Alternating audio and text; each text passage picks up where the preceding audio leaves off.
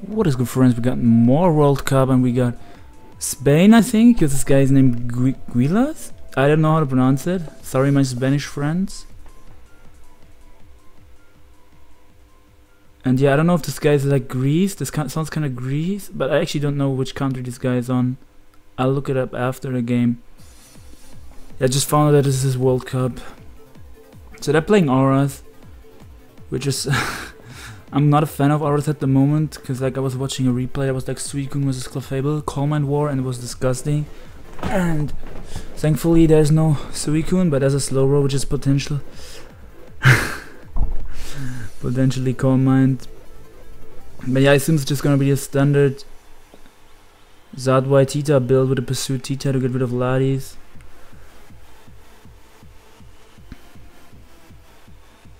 This is gonna be either Scarf Landro or defensive Landro, obviously. Zemoths, yeah, I don't know why I'm talking like you guys don't know. The Zemoths obviously don't exist in Gen 6. Yeah, depending on the set, if he's Scarf Landro, you can go for U-turn here, predicting the opponent to scout for Scarf. Or you can also go for Stone Edge if he just wants to play it safe because it's turn 1, but I would probably go for U-turn if I'm Scarf Lando because he's probably gonna go into Slowbro or Tangrowth here, fearing the Scarf potentially. Exactly, he does just do that, and he does just U-turn, and that damage confirms that it's offensive Landorus, I think, yeah. I mean, we can run the calc to be 100% sure, but it looks like offensive Landorus damage to me.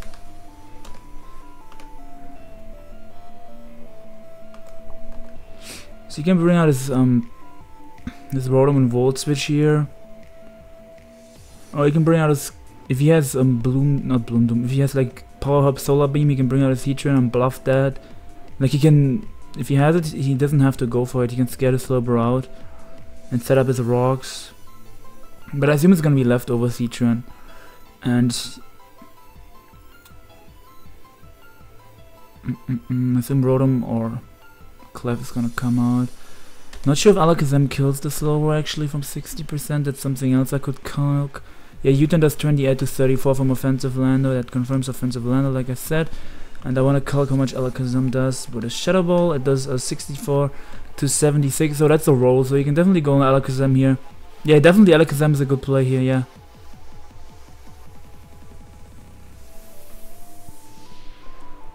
Most Tangrowths are Rocky Helmet in ORAS, but since he already has a Slowbro, which is Fist Staff, I could see this being Assault Vest. But if it's not Assault Vest Tangrowth, he has a really hard time switching into this Alakazam. If the Tita is not Chopper Berry, just gets blown away by Focus Blast.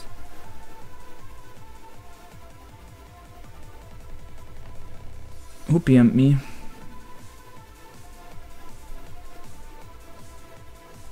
Not sure, I'll check later. I don't want to be interrupted now. But yeah, I could see him going for, oh, goes for Substitute, wow. Yeah, he's obviously, I'm so bad guys, I'm sorry. I kept Mega Alakazam.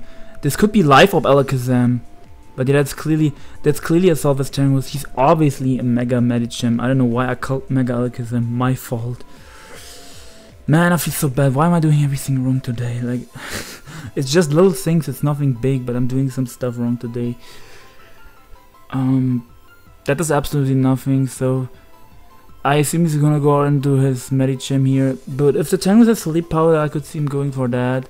But I don't think it will be Sleep Powder, because that just screams Assault Vest. It took nothing from Psychic. That just calcs Life Orb Psychic does 35 to 41 to AV Tangrowth, so I assume it's gonna be AV Tangrowth, exactly.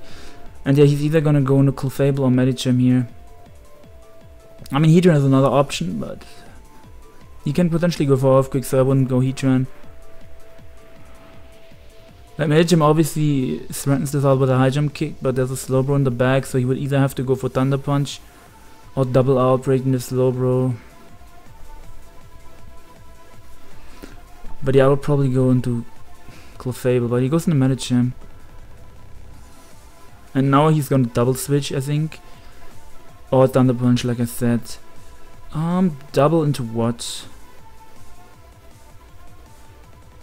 Double into Alakazam on the Slowbro doesn't get him anywhere, because can just go back into Tangrowth on that. The Slowbro's also at full with Regenerator, so he can also take a hit. I assume it's either gonna be... I assume it's gonna be T-Wave Slowbro, to be honest. Even though, if he has T-Wave on Thundurus already, maybe this is Calm Mind instead. But did he predict it and go for Thunder Punch? He did make the prediction, really nice play. And now he can go for High Jump Kick, predicting the some sort of pivot. Because the Tangrowth might be able to take... How much does Tangrowth take from High Jump Kick? Tangrowth takes 78 to 93. So Thunder Punch into High Jump Kick would probably still kill the Tangrowth. So I don't really know what he's gonna pivot out into. If this is Adamant Medicham and he's Jolly Excadrill, will Jolly Excadrill outspeed Adamant Medicham?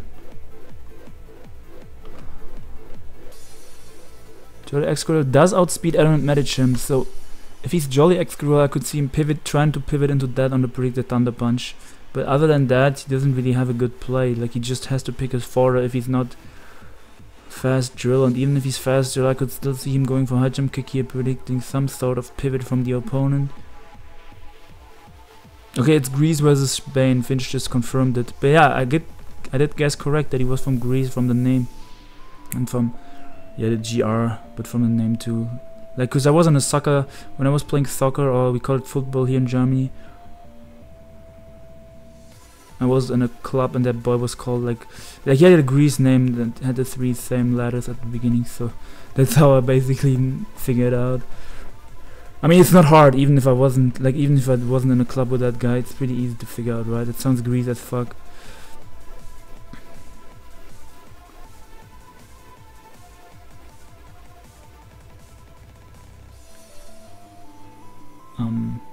Is it worth it to go for High Jump Kick here? Yeah, he does go for High Jump Kick, predicting the Excadrill potentially.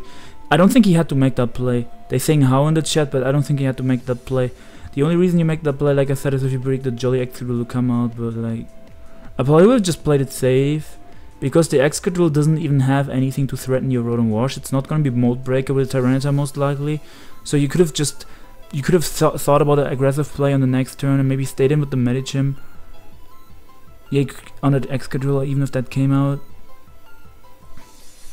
Like, first, you don't know if the drill is Jolly. Second, the drill might double back out, breaking the Rotom. So, I don't think he would have lost anything from making Thunder Punch. Deck's Thunder Punch into High Jump Kick should have killed this.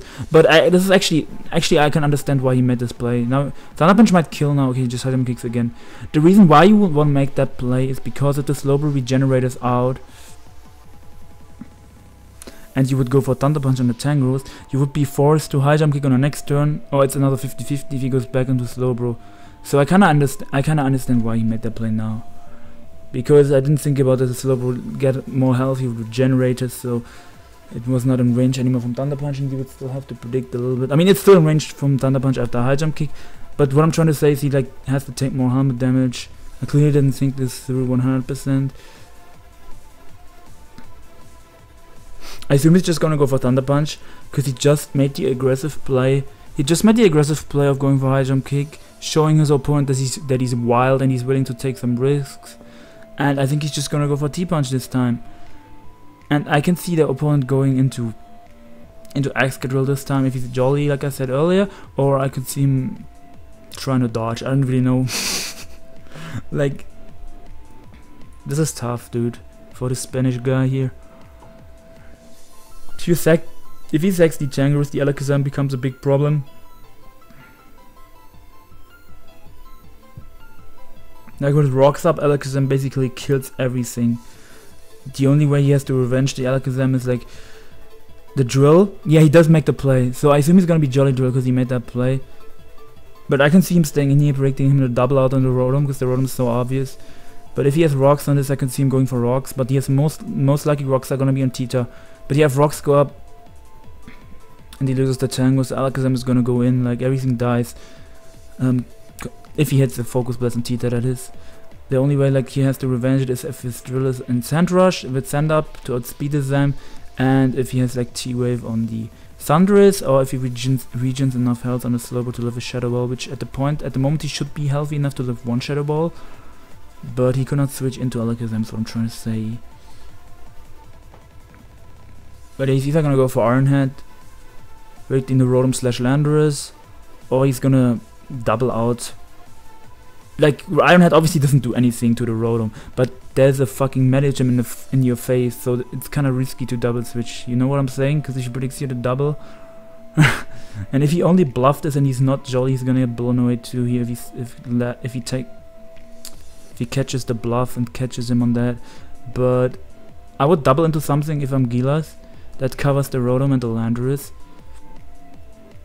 which would probably be the Thundurus or the Zard, depending on the set. Yeah, I would probably double into Zard here. Zard sounds like a really good double, and I'm really wild, so I would double into Zard here, predicting the Rotom, then I would go for Focus Blast. He does double into Zard, does get the play correct, and I would go for Focus Blast here, because, you know, why not? I'm aggressive. Catch that Heatran on the switch. I mean, I'm assuming this is Zard Y, like I said earlier, pretty obvious with a T-type most of the time. I have seen Zard X on the same team, but it's just super rare. Like with a T-type on a team. Not on this exact team of same 6 months, that's what I meant. Rotom is probably gonna be able to live one Solar Beam from full, but if Rotom takes a Solar Beam to the face, it's gonna be so low that Excadrill becomes a threat. Because it's offensive Landorus, right? The Landorus is Choice Scarfed, so it's not really a good switch in. The Landorus is not a good switch into Excadrill. Like defensive Landorus switches into Excadrill pretty easily, at least 2 times. But yeah, offensive is a different story, as Rotom Wash takes 95 to 112. And yeah, did he Focus Blast? I said I would have Focus Blasted there. He does make the play, he does get it correct. Fire, I would have made the exact same play, double into Zard into Focus Blast. Okay, so you can rely on Focus Blast because it's not that, like, a lot of people cannot hit 2 Focus Blasts in a row. So if I'm the Grease guy, I'm either saying let me dodge this real quick and go for Toxic, or he's gonna go into Landorus, which is also a potential play. I was about to say Guilas should Fire Blast predicting the switch, but then I'm like, there's no point in predicting that because Zard is such a big threat. And you shouldn't let it get poisoned by Tren, and you should, if you hit the Focus Blast on the Tren, you're in such a good position. And if he switches out, if you hit, you also get good damage on Landorus. Now he's forced to go for Stone Edge. I assume he's gonna go for U-turn. Slash double switch on the Slowbro. Because you don't want to take Rocky Helmet, so he might double switch out. Even though the chip damage on Slowbro could be nice to kind of cancel out the Regenerator. Yeah, he's about to time out. Hopefully he doesn't time out, but there's no way he goes for Stone Edge here. I know he threatens this with a Stone Edge, but he just loses all the momentum if he goes for Stone Edge and lets the Slowbro in for free.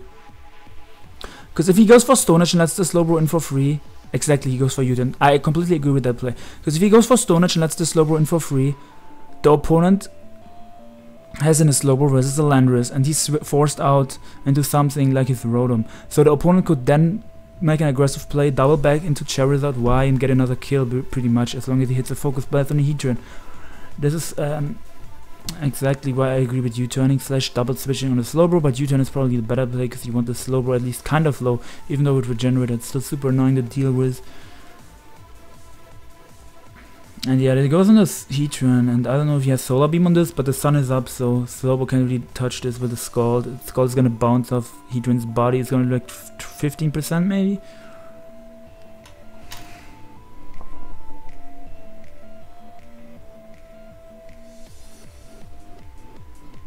But he just throw up the rocks, gets T-waved.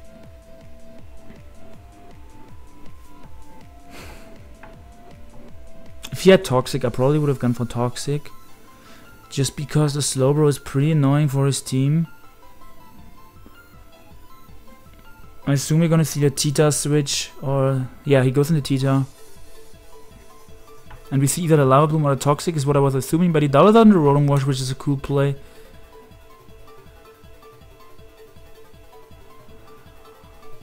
And the Tangrowth is pretty obvious here, right? So how valuable is this Tyranitar and health on this Tyranitar for Guilas? I really hope this is pronounced somewhat correct. Yeah, I was about to say maybe he doesn't really need it at full, and getting up rocks to pressure the opponent is really nice because the opponent doesn't have hazard control. I mean, rocks only hurt these 4 members, and Medicham resists rocks, but still, if Sandstorm is up, he also tends to take chip damage from that. I assume the Rotom is gonna Volt Switch out here, predicting the Tangrowth.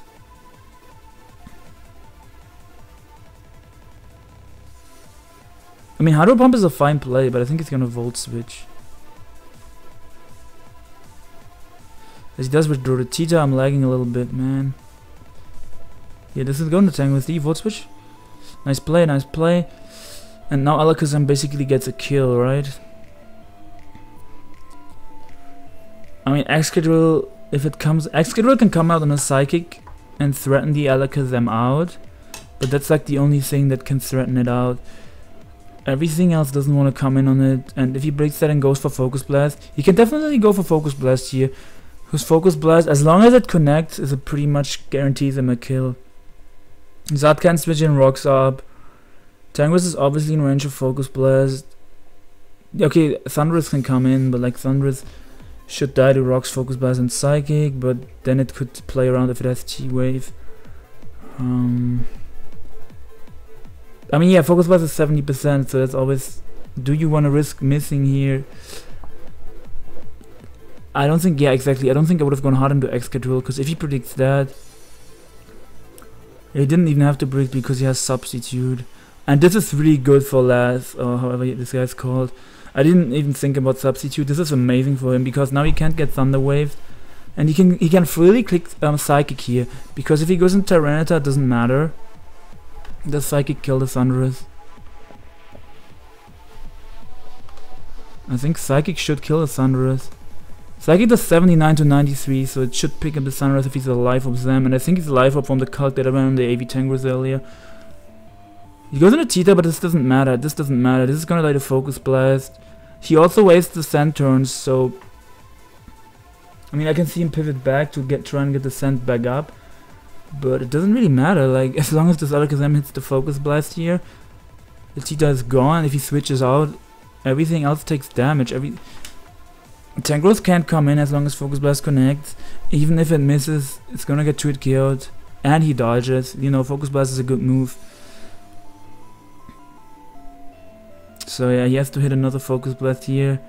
He can go for a Substitute, but I don't think there's a point in doing that.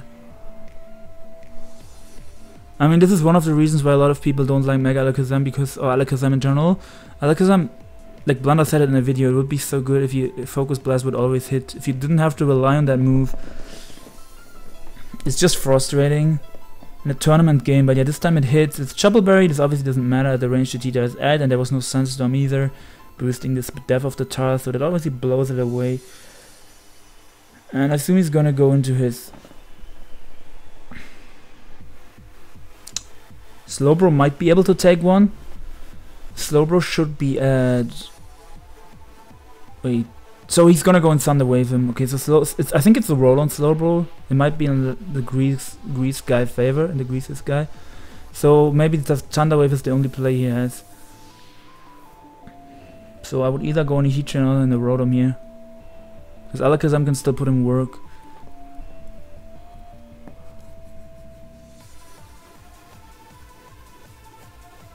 Yeah, he's going to Rotom, predicting the Thunder Wave, and he gets it correct. Amazing. I think he was kind of forced to Thunder Wave there because the Alakazam was such a big threat. And yeah, he can go for Hydro Pump or Volt Switch here, depending how he feels. I think I would go for Volt Switch because I just don't want to let the Tangrowth regenerate for free. Because, like, if the Tangrowth comes in, I want my Breakers in, which would be Alakazam again. If Alakazam comes in again, if he Volt Switches here on the Tangrowth, Alakazam comes in again and claims a kill. Did he Volt Switch? I hope he did. So yeah, now Alakazam claims a kill. Really nice. Because he can't just click Psychic this time. He doesn't have to risk Focus Blast missing anymore, because the main target on Focus Blast was the Tyranitar and Excadrill if it's in Sand, but Excadrill is not in Sand because the Sand is gone, so he doesn't have to predict that anymore. He can just really spam Psychic at this point, at least on this turn, this incoming turn 23.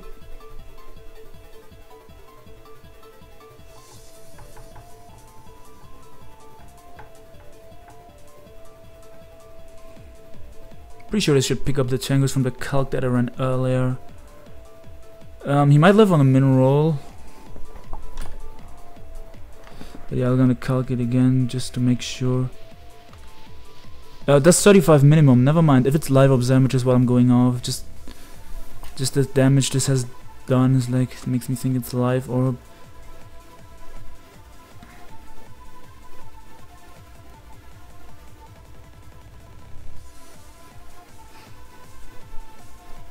Yeah, psychic killed. Yeah, it's not a roll.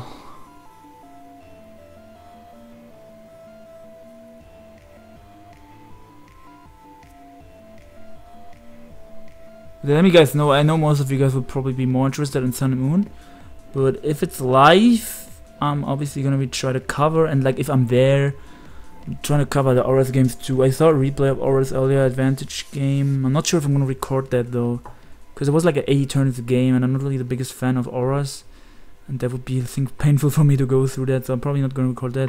But yeah, let's just pick up the Tangos with the Psychic. Guilas didn't really have a play there, he had to sack something. And now I assume he's gonna play aggressive this time. I could see Laz staying in here, which is really aggressive and maybe not necessary, but I could see him staying in here, predicting the Thunderous to predict the Rotom Wash. Nah, I think you just click T-Wave here always. You have to click T-Wave, right? This is too big of a threat. Because the Rotom, this shot Volt Switch early and did 39 to the Rotom, so I'm trying to figure out if it specs Thunderous. Thunderous. Let's just say this versus Rotom. How much should Volt Switch do to the Fist Dev Rotom? Oh god, why am I taking so long to figure out Rotom Wash? Yeah, I don't think this is specs. He goes for Hidden Power, Ice Breath in the Landorus, like what a god play. I'm not really sure if I would have gone Landorus. Landorus covers the Thunder Wave and the T-Bolt. I know that you want health on your Rotom for the Excadrill. But I probably would have gone to Clefable there or Heatran.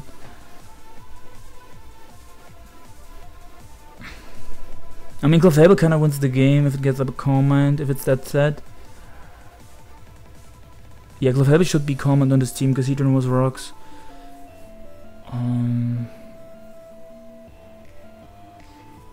I mean, he didn't have to make that play, but he's still in a fine position. So he's gonna either select the Slowbro and go for Thunder Punch, or he's gonna go for the obvious Fake Out, as it should pick up the Thunderous. I don't know why you would go into manage him if it doesn't kill the Thunderous, so he should be confident that it kills. Fake Out does a 35 to 42, so it's a roll. Maybe he has Bullet Punch, not really sure. But he should be Ice Punch and Fake Out in the last two move slots.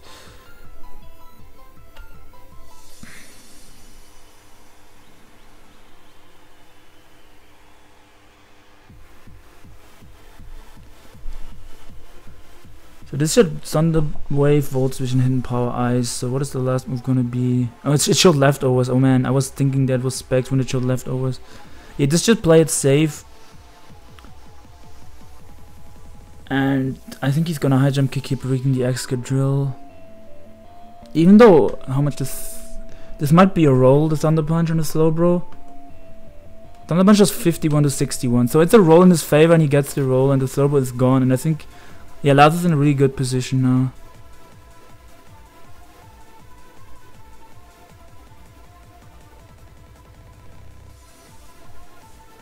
I finished that D-Punch max damage right now. I mean, that wasn't max damage, right?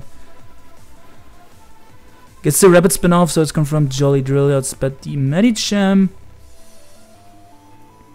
And now he goes into Rotom Wash and clicks Hydro Pump and claims his kill. Oh, the Zard is at full, never mind. The Zard can come in on the Rotom Wash.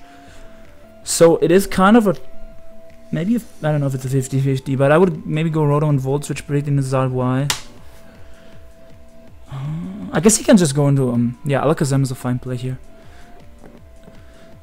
Alakazam is a fine play here. The thing is, it's still kind of 50-50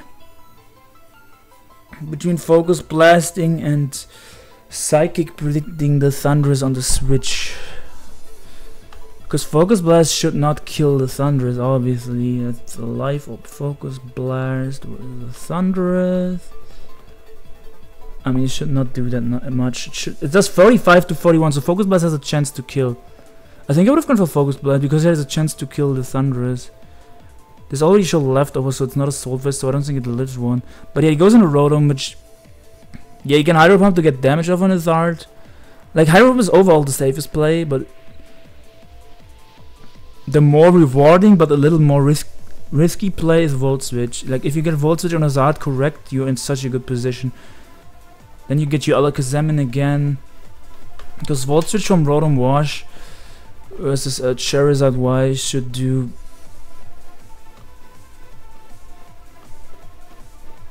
It should do like 40%. He does go into Charizard. Did he Volt Switch? He did Volt Switch like a god and it does 48%. Yeah, I was thinking it would do like 40%, but it does 48%. And yeah, this should be in range to die from Alakazam Psychic. It does 58 to 69. If Zardwai doesn't have any HP, and even if he has any HP, this is not gonna live. So yeah, Alakazam clicks Psychic here. I mean, he can still go on an Excadrill and then try to dodge a Focus Blast. But other than that, he doesn't have a play at this point. Like, you obviously click Psychic here 100% of the time. You don't play around, it's Zardwai. Yeah, that was really nice play. Like risk reward. Yeah, it was risky, but it was kind of obvious that he had to make that play.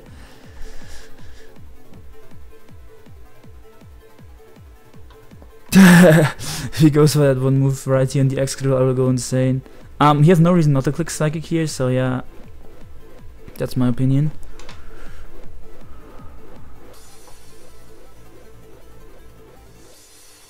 As the Excadrill does come out on the... Oh, he goes for Substitute. Come, stop flexing, good lord.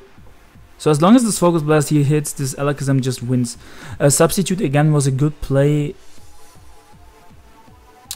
In the sense that Alakazam... Oh my god, he hits and he just wins. It was a good play in the sense that Thunderous can't T-Wave you. But I don't think it was necessary. But yeah, really well played, aggressive and well played. Psychic picks this off, and Psychic picks off the Thunderous, and Lars, I don't know how this guy's called, picks up the win for Team Greece over Spain. Thank you guys for watching. I will be back later with more World Cup. Snowy's gonna be playing in 20 minutes. I'll probably upload this game after Snowy's, I'm not sure yet about that. Stay tuned for more World Cup, stay tuned for some Showdown Live, but most of my channel is gonna be tournament coverage, you guys know this, and I know most of you are subbed for tour coverage and not for my Showdown Lives, because a lot of PokeTubers do Showdown Lives. Not everyone records tour games, like at least not in my how do I do it. I record so many games. Sometimes the narration is like not the best because I record like 10 games in a row or I'm tired, but I hope you guys appreciate that young effort we're putting in here. And Dokkerich signing out. That's really nice to see Team Greek win, even though Poig is on Team Spain, I like him, so that's a bit sad too that his team lost one game, but it's only one game, so this World Cup, there's a long way to go, nothing is over yet, and peace out friends.